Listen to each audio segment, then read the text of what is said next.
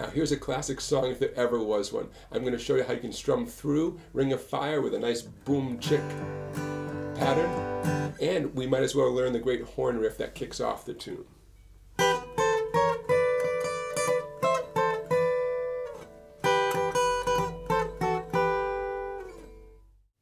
Let's start with that great intro riff. Of course, we're imitating some beautiful horns that are acting in harmony. Let's learn it as a single note melody first, and then we'll learn a harmonized version. Downs and ups are important, and fingering is important, even for this easy version I'm about to show you.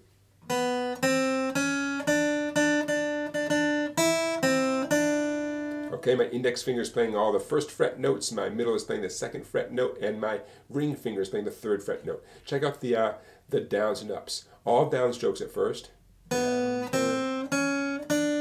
Now, down, up, down, down, down, down. And the second half, down, down, up, down, down, down, down. Okay, those downs and ups are going to be used in the exact same order and everything for this next part, the harmonized part.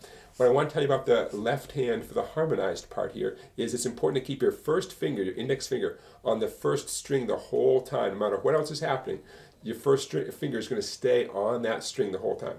Okay, so there are only two possible grips you're going to have here, index and middle on the next string, the second string 1 fret higher, or index and ring on the second string 2 frets higher. Okay, those are the only two possibilities. 7 and 8, not surprisingly, it's going to be your index and middle. Okay, so check this out in slow motion. And then down, up, down, down. There's the first half. Back to the 7, 8, down, down, up. Down, up, down. And you end up back where you start on the 7 and 8. Okay, so now let's get into strumming through the tune. So for your left hand, you'll need G, middle ring and pinky, C, and D. For your right hand, you'll be doing some boom chick strumming where you hit a very specific bass note and then do a nice light downstroke on 3 or 4 treble strings. Okay? The bass note that you're going to hit for G is the 6th string note. That's the note G right there. For C, it's the 5th string, because that's the note C, and for D, it's the open 4th string, the D note. Makes sense? We hit the root note first. So every time you see a chord name, you're going to do a boom chick on that chord. Now, one last little detail. Johnny Cash makes room for that horn lick to come back in after he finishes each line. So I'm going to teach it to you the exact way he does it on the recording. If you're playing this without the recording, just for your own pleasure, and you don't have a horn section hanging out with you, you don't have to do quite as many strums. You'll see what I mean in a second. So, here comes the first verse. 1, 2, here we go. Love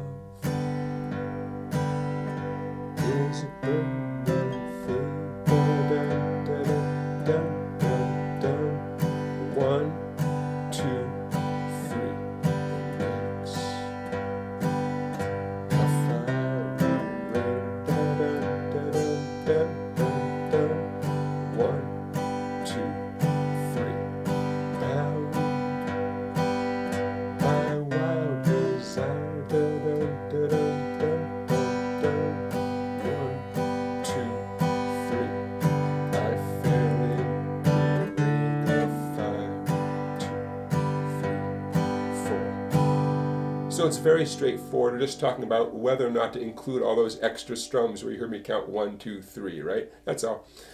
So easy, right? Of course, you can pick up the speed, take it as fast as you want to, right? But make sure you get that nice clarity of the single bass note and the nice soft, light downstroke.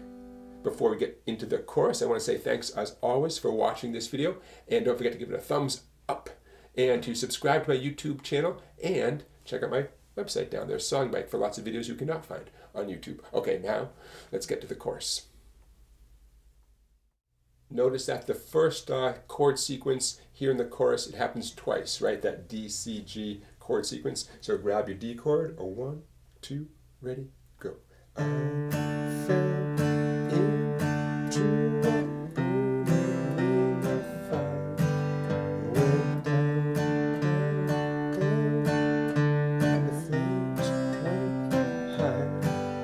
And it burns, burns,